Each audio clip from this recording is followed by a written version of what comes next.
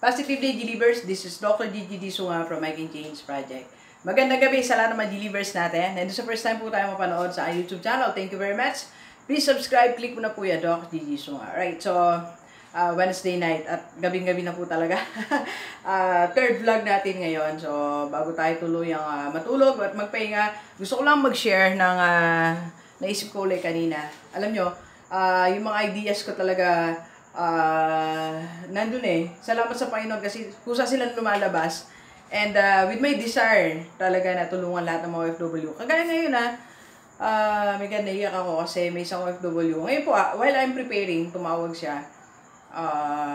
Anong puso niya sa nangyayari sa buhay niya. And I think she needs someone to listen. Nakinig naman tayo ng konti. At mamaya magme-message kami. Hey, hello sa iyo ma'am. Message mo ako ngayon, okay? If you are watching. Right. Okay, so, ang mga totoong dahilan, bakit hindi ka pa rin yumayaman? May mga dahilan eh, di ba? Ba't ka yumaman? May dahilan. Ba't hindi ka yumaman? May dahilan. Ba't ka mahirap? May dahilan. So, lahat ng bagay may dahilan. And, na-curious ako sa reason, bakit hindi pa rin ka pa rin yumayaman? Ano ba talaga yung reason? Kung tutuusin mo, di ba yung mga, minsan kaibigan natin, pareho lang naman tayo na-expose sa the same environment, na-expose the same type of people, pero bakit sila mayaman? Di ba? Anong nangyari? Sabi nga, nangyari. Di ba? Anong nangyari? Bakit hindi ka pa rin yumayaman in spite of the things na dumating sa buhay mo? Di ba? In spite of the years na nilakbay mo na sa buhay mo, anong petsa na hindi ka pa rin yumayaman? Di ba? 40 years old, 45, 50, 55, 60, 65. Yung kausap ko ngayon that she's crying, 68 years old. Okay? So, may edad na tayo, hindi pa rin tayo yumayaman. Ano ba talaga yung dahilan? There are 3 reasons. Alright? So, number 1 reason, bakit, okay, hindi ka pa rin yumayaman hanggang ngayon is because you are not yet ready. Okay? Hindi ka ready. Hindi ka ready yumaman. Okay? Because, ganito, meron kasi tayong tinatawag na law of attraction. Yung readiness mo, nag-a-attract siya ng success. Nag-a-attract ng pagyaman. Pero pag di ka ready, hindi ka makaka-attract ng kahit anong bagay sa buhay mo. Di ba nga, may mga narinig tayong kwento na isang mayaman, kahit tanggalan mo ng maraming pera yan, nakawan mo, isang araw, babalik pa rin yung pera na yan. Kasi ready siyang yumaman eh. Di ba? Sabi ni Grant Cardone, if you will steal everything to me, one day babalik din yan. Because I am Grant Cardone. Di ba? Kasi ba siya, may courage siya, meron siyang, he is ready. Ready na siya. Di ba? So tayo, hindi tayo ready. Kaya hindi tayo mayaman. Di ba? Kaya nga yung mga tumatama sa loto, sa wedding, di ba? Kahit magkano yung tamaan nila, yung mapanalunan nila, in months, years, kahit milyon yan nawawala. Because they are not ready. Kaya kahit dumating sa'yo maraming pagpapala, maraming mga pera, nawawala din. Kasi hindi naman ready isipan mo eh. Hindi ready mindset mo. Hindi mo nga alam kung anong gagawin sa pera eh. Diba? Hindi mo alam kung paano mo siya didiskartehin. Kaya yung mga tao hindi ready sa pagyaman, pag bigla silang pera, nawawala din. O bigyan mo ngayon pera yung isang tao mahirap. Bigyan mo ng 100,000. Anong gagawin niya? Mag-shopping. Di ba? Bibili ng ganito. Kasi hindi siya ready. Okay? So, you have to be ready. So, isipin mo na ngayon, paano bang gagawin ko sa pera ko? Parang ngayon lang, papakita lang po ko sa inyo. Ay, oh. Ito lang po. Okay. Hello, iniwan ko talaga kayo. Ito yung isang sign of people na ready siya magkaroon ng pera. For example, ganina, I got my coaching fee ng ilang days hindi ko kinukuha. So, naka-divide po ba siya dyan. So, this is for our house. For someone. For myself, that's 30%. Tithes natin, 10%. Bank, that's ours. For investment yan, 20%. And others. So, yun ang ginagawa ng taong ready. Pag dumating ang pera niya, alam niya kung anong gagawin. Kasi kahit mamaya, actually bukas magkukulit tayo ng bayad ng coaching. Okay? Kahit kukuha natin kanina. So, ganun pa rin gagawin ko. alam ko kung saan siya dadalhin. Di ba? Alam na alam ko kung saan ko dadalhin yung pera. Alright? So, kaya maraming tao hindi pa rin yumayaman kasi hindi naman sila ready. Paano darating yung pera? Eh, pag nagkaroon ng bonus, hindi niya alam kung anong gagawin niya. Hindi niya alam kung paano niya gagastusin yun, di ba? Hindi niya man naisip na, pang-invest ko kaya to, pang-negosyo. Di ba? Pansinin yung mga kasama niyo sa office. Pag nagka-bonus kayo, incentive, nagkaroon ng increase ng sweldo, anong pinag-uusapan? Bili ng cellphone, bili ng ganito. Because your mind is not ready. So, para kang maging ready, simulan mo sa yung mindset. Pag nagka-pera ka, anong gagawin mo sa pera mo? Di ba? Pag yumaman ka, anong gagawin mo? Dapat ready tayo para anytime na dumating yung blessing, yung pera, alam mo kung anong gagawin mo. And second, pag ready ka, ma-attract mo. Maka-attract ka ng success, maka-attract ka ng finances. Alright? Second reason, bakit hindi ka pa rin yumayaman? Because, right, you don't desire it. Dahil hindi ka ready, hindi mo siya ginugusto. Diba? Kasi wala naman siya sa vocabulary mo eh. Hindi mo pa dinisar na yumaman. Alam niyo, for 42 years, bago ako nagsimulang yumaman. At 21, nag-work na ako, or 22. For 20 years, I was working. Hindi ako yumaman. Tamang may pera ako, pero hindi ako mayaman. Because I did not desire. Hindi ko naman kasi ginusto.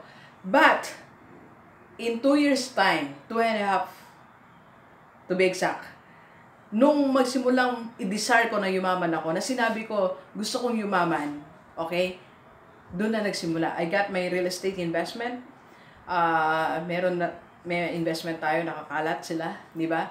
So, my family is enjoying the blessing. Alright? So, yung difference na 20 years versus 2 years. Yung 20 years walang desire, kaya walang nangyari. Yung 2 years, may desire, kaya may nangyari. Di ba? I started desiring to be rich. One time kasi, merong kumausap sa akin, sabi niya, I was 42 then, siguro ang dami ng pera sa bangko at investment. Alam niyo, pag uwi ko, napaisip ako.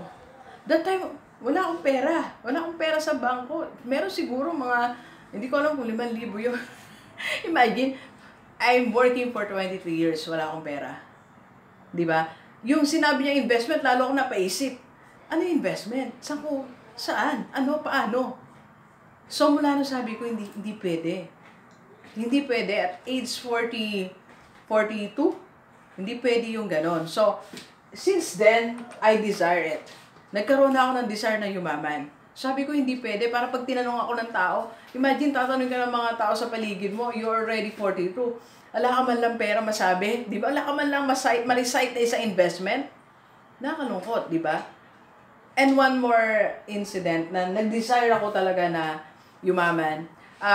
Meron ako nakitang, she's a boss, okay? So, nakita ko ang dami niyang pera sa wallet, sa bag, tig 1,000, kasi kamitin ko siya. Sabi ko, dapat sa araw marami din akong pera doon, Kat, sa wallet. Pinangarap ko talaga siya, dinesire ko siya. Nakwento ko na itong kwento na ito, ilang beses na. So, pasensya na doon sa nakarinig, ha. So, mula noon, one time, binayaran ako ng YouTube. Okay? Hindi ko talaga siya ginalaw. Nilagay ko lang siya sa wallet. Niramnam ko yung tig 1,000 na nasa bag ko. For how many, ilang weeks yun na nandun siya. So, nung nag-desire ako, doon ako yumaman. Okay? I-desire mo kasing yumaman. Nasain mo siya. Gustuin mo siya. Di ba lahat ng bagay na gusto natin nangyayari? Kaya ka nga sa may estudyante, kaya ka nga naging dean's lister kasi ginusto mo, di ba? Kaya nga yung course na yan, nakuha mo kasi ginusto mo yan eh, di ba? Kaya ka nga nakapag-abroad kasi ginusto mo. So, ibig sabihin, lahat ng gusto natin, may chance na matupad. Kaya, kung gusto mong yumaman, desire mo na. Kasi pag gusto mo, sabi ko nga, di ba? Your goal, your dreams are your reasons. May reason ka. Lagyan mo ng reason ng buhay mo. Lagyan mo ng why ang reason mo. Lagyan mo ng reason ng pagbangon mo. Ba't ka bumabangon? Kasi gusto kong yumaman. Walang masama doon. Di ba? Ba't mo gusto mag-aral ng MA, ng PhD? Kasi gusto kong yumaman. That's your reason. That's your desire. Wala akong makitang problema doon. Hindi ka mukhang pera, hindi. Yung mga nagsasabi na money can't make you happy, that's not true. Alam mo yan, di ba? Alam mo yan. Alam mo na when you have money, it adds to your happiness. Doon sinasabi ko, happiness is a decision, di ba? Na pag, pwede mo tayo masaya walang pera, kaya lang, it adds, di ba, that you can enjoy things. Anong gusto mo? Pag tinanong kita ngayon, mahirap ka, mayaman ka. Di ba? Anong gusto mo? Meron ka 500 o meron ka 5,000? Di ba? So, desire, okay? You have to desire to be rich, okay? Kaya hindi kayo mayaman, wala ka pang desire. Magkaroon kang desire, kahit mga OFW nating mga kaibigan, i-desire mo. Hindi yung, wala tayong desire kundi magbago ng gadgets. Wala tayong desire kundi bumili ng ganito. Di ba? Walang masama dyan. Sabi ko, ayoko na magtipid kayo eh. Kaya lang, i-desire nyo rin na magbagong takbo ng buhay nyo. Di ba? Balansin natin ang buhay. Alright? Third reason, bakit hindi ka pa rin yumayaman is, no one is motivating you. Wala kasi nagpo-push sa'yo eh. Kasi lahat naman nasa paligid mo mahirap. O sino magpo-push sa'yo? Wala kang makita inspiration. Di ba, minsan sa pamilya mo, paglingon mo, lahat sila nagkakarpintero, lahat sila nagda-drive, lahat sila nagtitinda ng ganito. So, saan ka kukuha ng inspiration? Di ba? Kaya minsan, hindi tayo yumayaman, wala kasi tayong inspiration. Walang nagmo-motivate. Walang nagmo-motivate. Kasi lahat ng tao sa paligid mo, sinasabi na, it's okay to be poor. Di ba? Ulitin ko na may example ko, it's okay to be poor. Okay lang yan, basta sama-sama tayo. Di ba? Okay lang mahirap tayo, basta wala kang sakit. My God, di ba pwedeng mayaman ka, wala kang sakit? Pwede yun, di ba? So, no one is motivating you. So, kung gusto mong yumaman, di ba? Ikaw na lang mag-motivate sa sarili mo. Kung walang nagmo-motivate, find motivation. You read books, tumingin ka sa mga taong mayaman, get inspiration. Di ba? Motivate yourself. If no one is pushing you, you push yourself. Alam mo, there are times na no one is pushing me. I just push myself. Lalo sa mga ginagawa ko na kakaiba. Being a vlogger, a coach, no one push me. And in fact, most of the people na nasa paligid ko, ayaw nga nila eh. Ayaw nila. There are people na ayaw nila. I sense it. I don't know the reasons. Pero, ako na lang nag-motivate sa sarili ko. Sabi ko kasi may desire akong yumaman. Pasensya na po sa mga aso ha. Lasing ating kapitbahay namin eh. Okay, number 4 reason, bakit hindi ka pa rin yumayaman? Kat, you just let life happen. Pinabayaan mo lang buhay na mangyari hanggang sa matapos siya. So sabi ng buhay, edi mangyayari sa'yo, ganito. So ikaw naman, tinanggap mo na lang.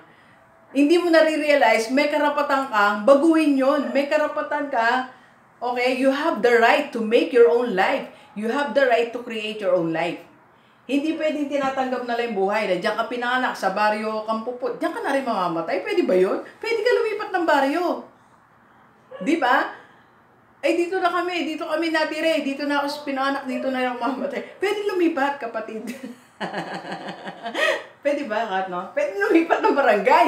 Hindi porke diyan ka pinanganak. Naalala ko nung dito kami. Kulis kasi kami. Nalipat kami sa Dimesa nung yumaman kami. So, ang hirap namin kung mawala doon sa lugar na yun eh. Akala namin, mahirap ka na lang, hindi kami makasurvive. So, wala namin mga kapitbahay namin, wala. So, minsan ganun eh, di ba? Ayaw nating mabago eh. Inahayaan na lang natin na mangyari ang lahat. Na yun lang, tinanggap na lang natin, di ba? Kaya minsan yung first job mo, parang yun na yung forever. Hindi rin. Nakailang job po ako. 1, 2, 3, 4, 5, this is my 6 ata. Di ba?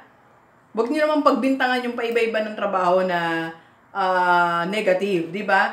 Kasi meron din niya hinahanap eh, di ba? So, hindi porke first job mo, diyan ka na magre-retire, no?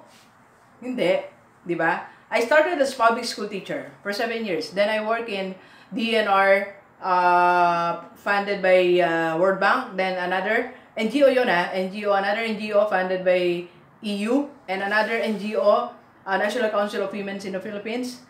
Ano pa? So, yung mga naging trabaho natin, di ba? So, now, nandito ako sa aming school, sa private school dito sa Balangan City. Okay? So, it doesn't mean na, hindi ko kino-close, wala akong sinasabi na, eto na yung last job ko, hindi ko naman sinasabi na alis ako sa school namin, wala akong sinasabi. Wala pa tayong decision as of today, okay? Wala pa tayong decision. Alright? But what I'm trying to say is, don't let life happen to you. Create your own life. Create the life na gusto mo. Create the life na meron success. Create the life na yayaman ka. Create the life that you find happiness. Create the life na masaya ka ng family mo. Create the life na nakapag-travel ka. Create the life na pag gusto mong kumain ng ganito, nakakain mo. Create the life that you can drive. Okay? So, create the life that will give you freedom. Na anytime na gusto mong gumastos, meron kang gagastusin. In other words, be rich. Right? So, ito yung mga dahilan. Tanggalin mo na lahat yan. Ikisin natin lahat ng yan, alisin natin. Para tayo yumaman. Alright? And doon sa mga gustong simulan ng pagyaman, you don't know how and why, and how and when, and marami kang tanong, I can help you. I can be your coach. So, message mo ko 0939-5254311 or sa aking FB page, Dr. Gigi Sunga, or FB account, Gigi Sunga. And sa mga gustong mag-start pala ng kanilang investment, a real estate investment, may binibenta po isa sa delivers natin ng condo sa Baguio at ng lupa sa Tagaytay. Kontakin mo ako, i-connect kita kay Tita V. And sa mga gustong bumili ng truck, ng freezer van, so message mo lang din ako. Baka gusto mo mag-business ng mga frozen goods. O gusto mo rin siyang ibenta, so mag-usap po tayo. And doon sa mga gusto mag-start din pala ng kanilang overrun business, so meron tayong kilala na si Ma'am Isabel, supplier ng mga overrun business. 5,000, pwede ka na mag-start ng yung overrun business. Alright? So, yan, please share this video sa lahat ng mga kaibigan natin, OFW, kahit dito sa Pilipinas, para sama-sama tayong mabago at umulad ang ating buhay. Alright, so thank you very much, Delivers. Enjoy the rest of the day, and let's go, let's go.